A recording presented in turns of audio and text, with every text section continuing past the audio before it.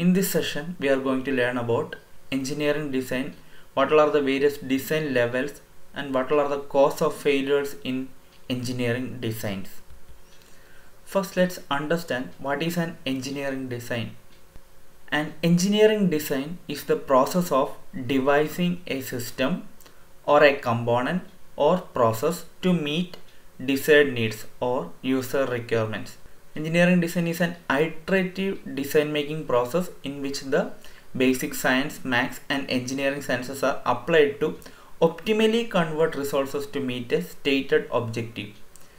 Iterative means we are repeatedly doing the same process. Optimization is a key parameter in case of engineering design. We have to produce maximum output with minimum resources. So the optimal conversion of resources to meet a stated objective is a key parameter to be considered while designing a product. Next, let's see what are the various design levels.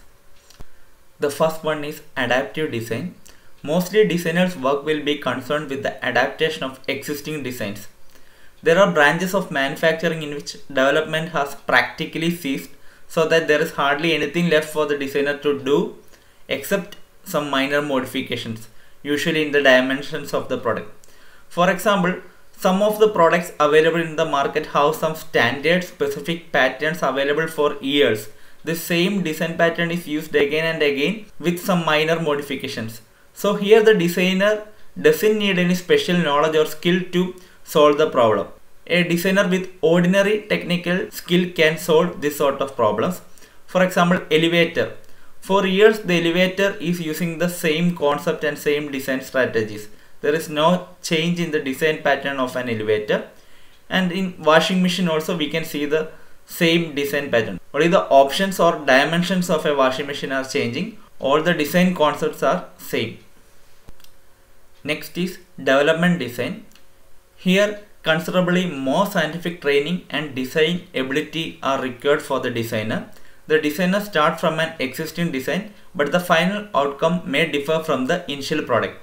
For example, the manual gearbox system in cars are now changed to automatic gear system, or the traditional CRT television are changed to modern plasma and LCD versions, or even the wired telephone that we used before is now converted to mobile phones.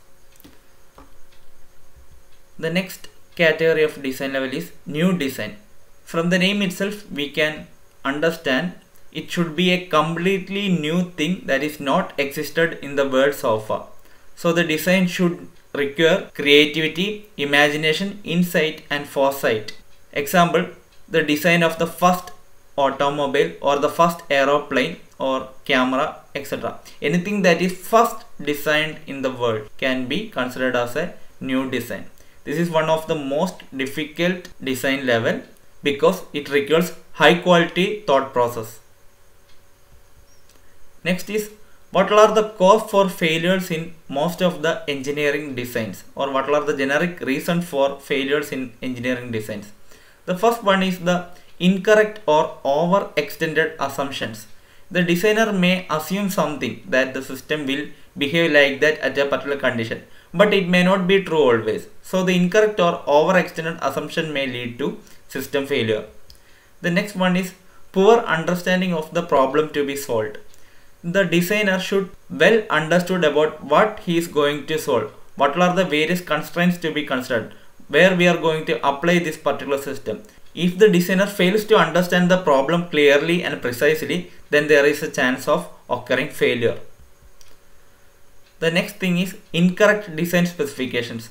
The specification provided by the specifications provided may not be always correct and precise. There may be some design ambiguities. This may lead to the failure of the entire system. The next one is faulty manufacturing and assembly. This is a very common cause for most of the engineering design failures.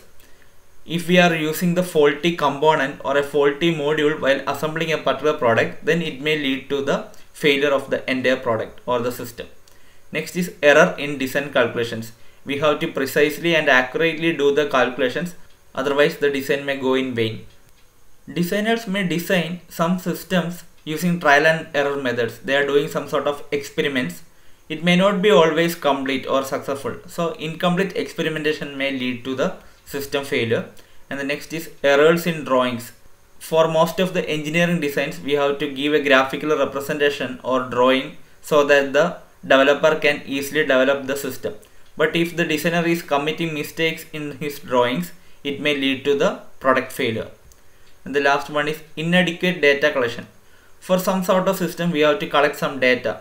For example, if you are planning to construct a bridge over a river, then we have to collect the data like the width of the river, flow of water current, etc. so that we can accurately design or model the bridge.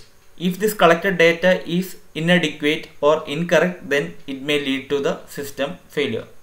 So these all are the various causes for failures in most of the engineering designs. Thank you.